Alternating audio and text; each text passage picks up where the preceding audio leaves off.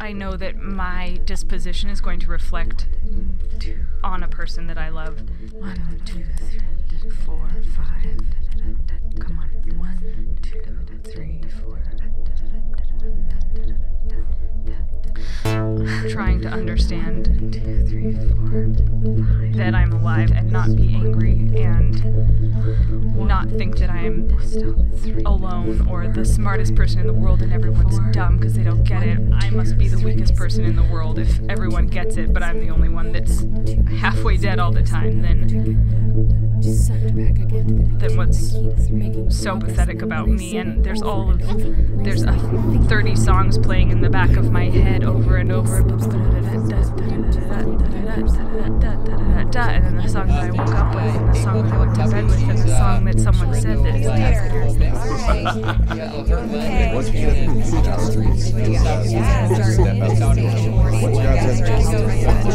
gonna be there. It's gonna be wide open. Go. First thing you gotta get that fast pass to the Hardland ride.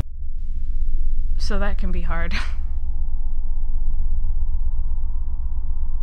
As soon as you're alive on accident, suddenly everyone needs you to contribute when you didn't even ask to be here in the first place, and now you have to have ideas and prioritize your life over other people's lives and claim space and push people out of the way. It just every life is an accident. Every life is not the person who's living's choice.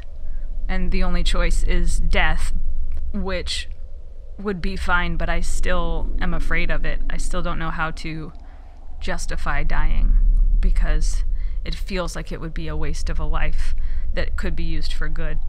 Unable to contribute and unable to die. So I'm just taking and taking. And that to me is cowardly.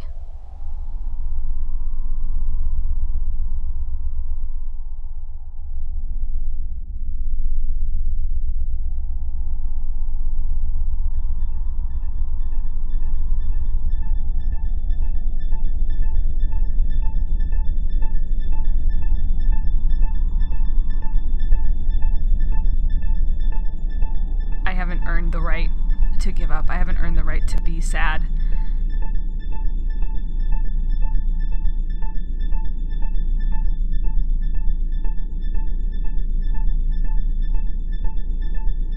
So get up.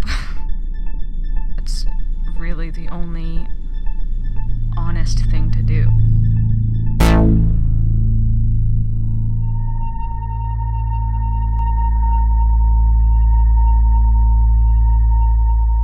Try again. Okay, it's okay. Just try again.